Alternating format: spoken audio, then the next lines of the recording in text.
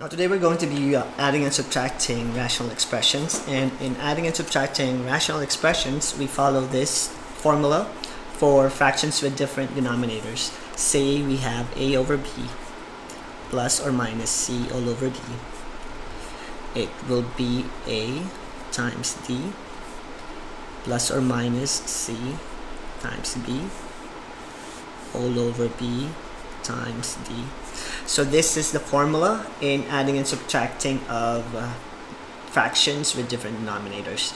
Now for problem number 1, we don't need to worry about using the formula because the denominators are just the same. So if I have u minus v all over 8v plus 6u minus 3v all over 8v, we simply copy the denominator and combine the numerator by addition.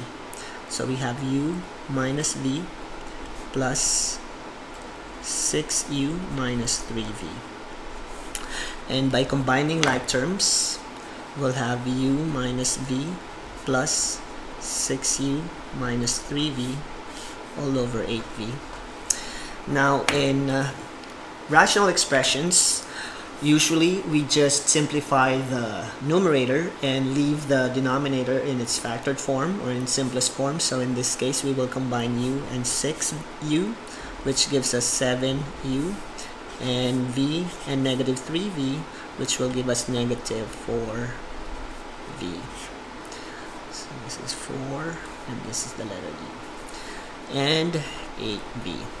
And since there's no more terms that we could simplify, this will be the sum of problem number 1. Now for problem number 2, notice that the denominators are different, so we're going to be using this formula in adding number 3. So if I have 3 all over x plus 7 plus 4 and x minus 8, by using the formula, I will multiply 3 and x minus 8 plus 4 and x plus 7 all over x plus 7 and x minus 8. Now by simplifying the numerator, we'll have 3x minus 3 times 8 is 24 plus 4x plus 28 all over x plus 7 and x minus 8. Now the numerator can still be simplified by combining like terms, so we will combine 3x and 4x, which is equal to 7x, and negative 24 and positive 28, which will give us positive 4 all over x plus 7 and x minus 8. And this is our sum for problem number 3. Now for problem number 5, we're going to start. We'll have number 5 of 6 all over x minus 1 minus 5x all over 4. Notice that the denominators are not the same, so we're going to be using the same formula. We will combine 6 and 4 minus 5x and x minus 1 all over x minus 1 and 4. So 6 times 4 is 24, and we distribute negative 5x to x minus 1, so we'll have negative 5x squared plus 5x. Remember that you're subtracting, that's why the signs will be changed, and the bottom will just be 4 and x minus 1. And to change our numerator to its standard form, we can rewrite it as negative 5x squared plus 5x plus 24 all over 4 times x minus 1.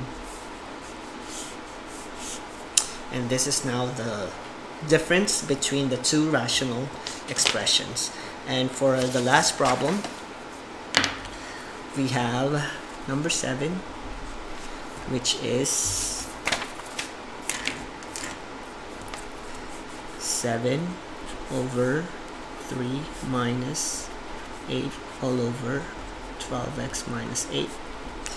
Using the formula, we'll have 7 times 12x minus 8 minus 8 times 3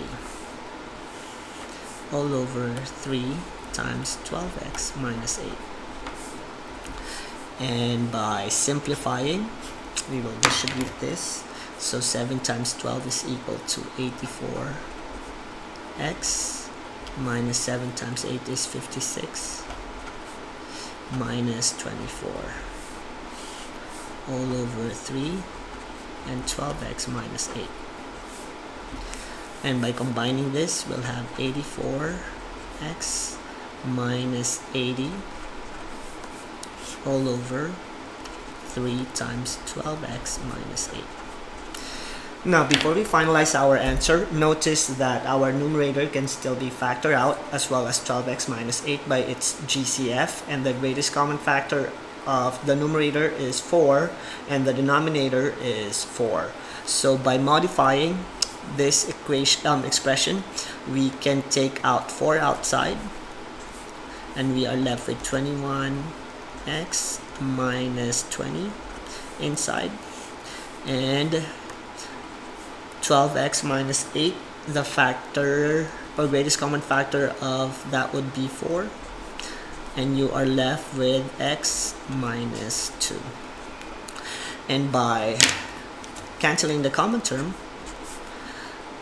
our answer or final answer will be 21x minus 20 all over 3 times x minus 2.